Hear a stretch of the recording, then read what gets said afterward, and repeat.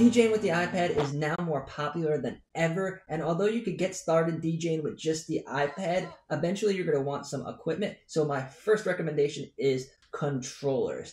Eventually you're going to want the look and the feel of turning knobs, scratching on the jog wheel. Now, you don't need to get the most expensive controller out there that's over $1,000. You could start with a controller such as the Newmark DJ2Go2 Touch. It's less than $100 and it has a built-in sound card, so you don't need an adapter for your headphones or anything like that. Everything is on the controller. It doesn't have the most features because it's so small, but when you upgrade to a bigger controller down the road, you could keep this as a spare or keep it for kind of smaller gigs. So it's a must-have controller for anyone DJing with the iPad. And if you want something a little bit bigger, but you still don't want to spend over $1,000, you could go with the Pioneer Flex 4 or the Reloop Ready or Reloop Buddy. These are great mid-range controllers for around $300 to $500. Next is going to be a headphone splitter for the iPad, although I do recommend having a controller that has a sound card so you don't need to use your headphone splitter. It's always a good idea to have this as a backup, whether you're just practicing at home or if you're DJing and your controller, something happens with it, you want to be able to use your headphones. So definitely go with a headphone splitter. This is probably the cheapest thing on the list, and I think everyone that plans on DJing with the iPad should have this headphone splitter cable. A lot of apps like DJ Pro, eDJ Mix, Cross DJ allow you to use the split output option. And don't go with just a random one. Make sure you know it's going to work with DJing. A lot of them that look and feel the exact same way. Some worked for my iPad, some didn't. I used the one that came with the Hercules Control Mix. It works perfectly. And then also I'll leave a link for the Tractor one down below so you guys can get that. But every iPad DJ should have the headphone splitter, even if you plan on always DJing with a controller. The next one is basically having your iPad stay where you want it to stay. So this may sound simple, but when you start doing gigs or even if you're practicing at home, you're going to find it very frustrating when your iPad is not at the right level or height or angle. If it's flat on the table, you're kind of going to feel weird like this. And I have tried so many different stands, and it really pays to go with a high quality one so that your iPad is going to be there. Don't go with a cheap Dollar Tree one because then your iPad's going to fall over and it's going to ruin your whole set.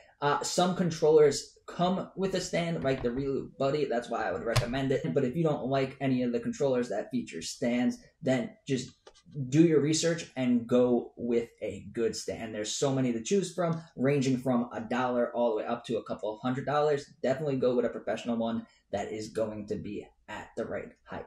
Next is you're going to need adapters, dongles. They call it a bunch of things, but it's something that's going to plug into your iPad and basically allow you to plug other stuff into your iPad. Now, I didn't put this on the on this list because I figured every iPad DJ already has an iPad, but I would recommend using a USB-C iPad because it has the most connectability, especially with DJ Pro. Pretty much most iPads, unless they're pretty old, don't have a headphone jack, so you're not going to be able to just plug in an audio cable and start DJing. And yes, you can DJ with Bluetooth, but there's latency and you can't use your headphones as well and other stuff like that. So I would recommend hardwiring your audio in. First, are going to need an audio adapter, so something that plugs into your iPad and then allows you to plug a headphone jack into that, and then also allows, I would recommend getting one that charges the iPad because you're going to want to keep your iPad charged. Also, to plug in these controllers, if you order one of these controllers, open it up and go to plug it in, you're going to find that most controllers, except for the Flex 4, don't have a USB-C port. I think a lot of the new ones in the future will. You're going to need an adapter that's going to go from USB-C into regular USB so you can plug in your controller. And if you're already getting one of these anyway, go with one that has a HDMI port, because with HDMI, you could use DJ Pro's best feature, which is video mixing, and mixed with music videos, which I highly recommend that you do. It's really easy to do as long as you have an adapter that you could plug in that HDMI to. I made a lot of videos about this. And then next is, once you have all of this stuff, you're going to need a way to set it up, a DJ booth. Now, it doesn't have to be the most fanciest DJ booth like you see at the main stage at Coachella. It could just be pretty simple and pretty inexpensive. So you're going to need a table. Your table is going to need to be at the right height. You don't want, like I said with the stands, you don't want to be awkward, bending over, hurting your back. Also, if you're DJing for 3 or 4 hours, your back is going to start to hurt if you're bending down at a table that's meant for sitting and you're standing. And then just go with put a sheet over it, a nice black sheet so you don't see your legs. And then you have your iPad stand and you have your controller, and then you just need to get yourself a good PA system. It doesn't have to be the biggest one in the world when you first start out. So definitely choose one based on what type of DJing, how many people you're going to do it for. But even if you plan on DJing just as a hobby, or maybe doing gigs for your friends and family, having a DJ booth that you could set up quickly and take down quickly and just start partying is a really amazing thing to have, and it makes DJing so much more fun. So check out this video where I show you guys my iPad DJ booth.